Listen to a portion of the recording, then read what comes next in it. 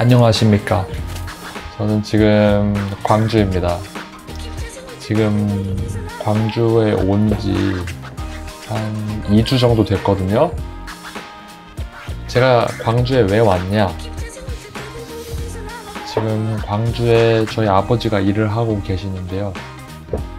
한 2, 3주 전에 연락이 와서 여기 현장에서 잠깐 일해볼 생각 없냐, 아버지가 그러셔가지고 지금 광주에 이 건설 현장에 일을 하러 왔습니다. 그래서 지금 여기는 지금 숙소고요. 우리 아빠랑 저랑 그 다음에 다른 한 분이 같이 머물고 있습니다. 뭐 한번 보여드릴까? 어떻게 살고 있는지. 그래도 많은 분들이 또 그 건설 현장에서 일하시는 분들이 어떻게 살고 있는지 좀 궁금해 할 수도 있으니까 한번 보여드리겠습니다. 그래서 여기 보면 이제 책상이랑 컴퓨터랑 여기 사무실 복사기가 있죠. 이거 지저분해가지고 좀 보여드리기가 좀 그런데 어쩔 수 없어요. 선풍기 돌아가고 있고, 여기가 이제 아빠가 자는 공간, 그리고 여기 이제 옷이 있죠.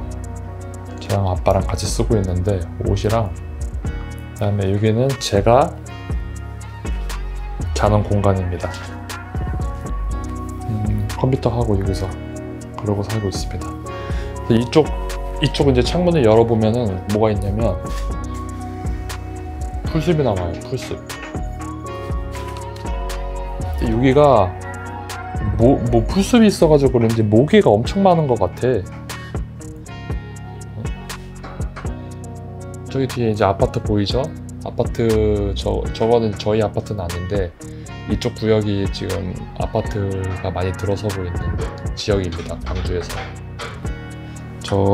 저런 아파트에서 저희가 일을 하고 있는 거예요. 여기서 이제 전체를 쫙 보여드릴게요. 딱 보시면은 이렇게 쓰고 있어요. 그냥 남자 둘이서 아빠랑 저랑 이렇게 살고 있고, 그 다음에 방을 나가면은 얘가 방을 나가는 거예요. 나가면 이제 거실이 있죠. 이렇게 주방이 이렇게 있어요.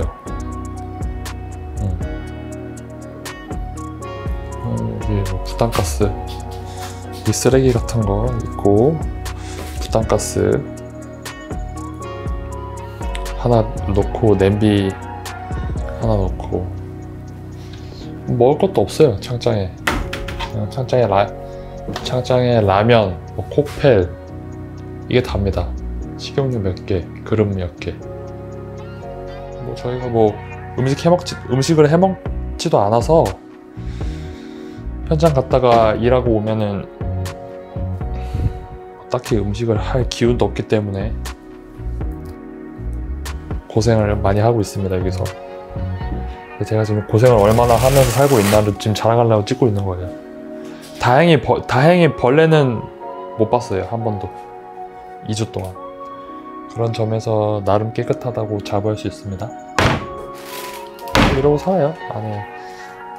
그리고 냉장고를 보여드려야 되지. 중요한 또 냉장고를 보여드려야지.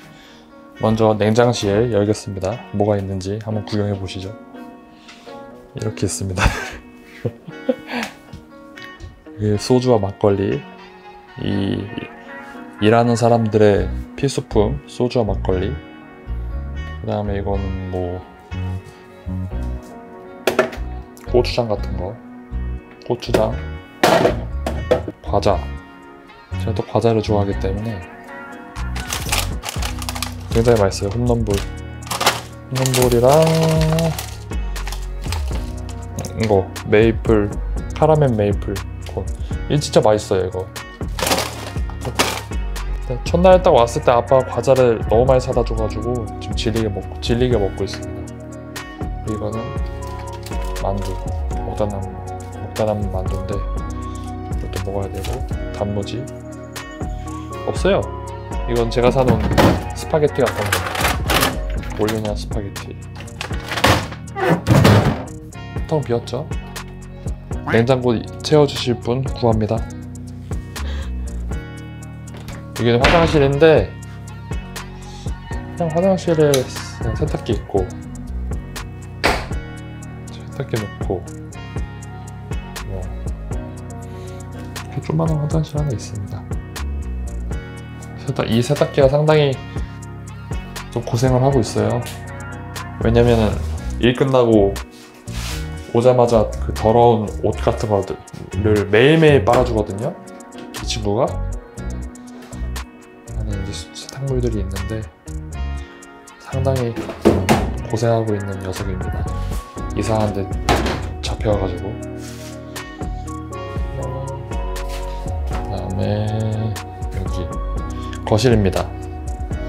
여기는 이제 같이 일하시는 그 분이 쓰는 거실인데 여기 이제 옷이랑 에어컨이랑 쫙 돼 있죠. 나쁘지 않아요. 집이 생각보다. 남자 셋이서 살기에는 조금 작을 수가 있는데 그래도 뭐 크게 나쁘진 않습니다. 아빠랑 저랑 방을 같이 쓰면 되니까. 여기는 이제 이분이 쓰고 있는 행거입니다. 에어컨이고요. 이게 참 좋아요. 에어컨이 여기 에어컨 빵빵하게 나온다는 점 그거 하나 굉장히 좋고요. 그리고 저희는 빨래가 많기 때문에 일하면은 온몸이 땀으로 젖거든요. 그 빨래가 굉장히 많아요. 빨래를 주기적으로 매일매일 한 번씩 해줘야 되고 나쁘지 않은 것 같아요. 저는 남자 3명이서 쓰기 좀 그런데 여기로 이제 나가면은 이제 현관문으로 나가는 겁니다. 일로 나가면 이제 지금 작업복 같은 게 있죠. 이게 제 거예요. 제 작업복. 제가 아침에 일할 때 입고 나가는 작업복인데 뭐 이건 더러울 수밖에 없습니다. 이건 매일 먼지 구더기 날리는 데에서 일을 하기 때문에 이건 제 안전모예요. 안전모랑 장갑, 그다음에 이건 도면. 그래서 바닥에 먼지가 많죠. 왜냐면 일 끝나면 온몸이 먼지 투성이기 때문에 여기서 막 옷을 벗거든요. 먼지가 날릴 수밖에 없어요. 그리고 이거는 제 안전화입니다. 그 현장에서는 그 못이나 이런 게 많기 때문에 안전화 같은 걸 신어줘야 돼요. 그래서 오늘 저희 룸 투어를 한번 해봤고, 저는 사실은 이제 지금 밖에 나가서 시내로 좀 나갈 생각이에요. 그래서 거기 가서 제가 쇼핑도 조금 하고 머리도 좀 자르고 올 생각이에요. 그러면 여기서 커트를 하기로 하고 밖에 나가서 다시 한번 찍어 볼게요. 무표정 그대로 고정 뭔가 보면 의미 없는 생각도 감정 들은 more 그대로 유지통해 버려 발걸음을 돌려 또한 내 여기 서울에 나 빼고 모두가 잘 어울려 벌써 조저녁 술집엔 안 들려 다 괜찮아 보여 행복해 보여 나만 어지러운 건가 봐 바쁘게 지나가 해는 또 지나봐 내 마음의 꽃은 언제 필까 바쁘게 살지만 그냥 좀 쉬다가 신호등 안 온 불이 언제쯤 바뀌니 있는 힘껏 에너지를 쏟아붓고 탈진 할 때쯤 초록 빨간 둘 중에 뭐가 더 넌 기대돼 이젠 그만 따라갈래 거울 속에 나를 바라봐 줄래